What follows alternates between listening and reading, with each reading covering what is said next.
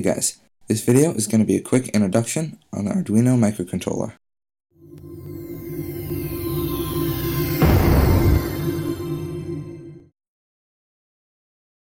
I just got this a few days ago myself, so I'm no expert. This is basically all the basics that I've learned.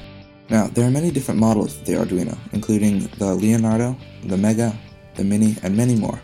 The model I have here is the Arduino Uno. Let's open it up and see what's inside.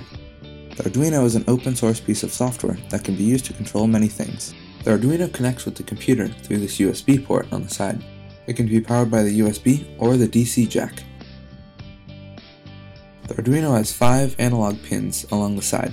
These are used for commands that are more than just on and off. Right next to the analog pins, there are pins that supply 5 volts, 3 volts, and ground. On the other side of the Arduino, there are 13 digital pins and 1 ground.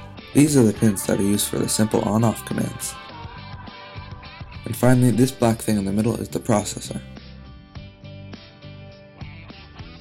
If you do decide to get the Arduino, I suggest getting a kit that comes with all the basic components, such as some LEDs, some jumper wires, a breadboard, and more. I've put a couple links in the description, so if you want you can check those out.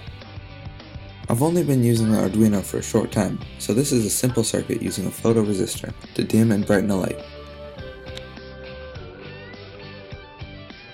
The photoresistor provides different amounts of resistance depending on how much light is reaching it. These numbers are processed by the Arduino and the correct amount of voltage is sent to the light.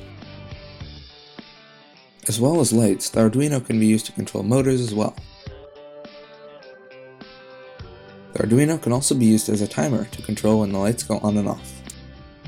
As you can see, the Arduino can be used for many things, and I'm going to be using it in some of my up and coming projects. I'm thinking of using this for my Iron Man arm. I haven't done much work with that for a while, but I'm gonna get back into it. If you like this video and want to see more, then please subscribe and like my Facebook. Thanks for watching.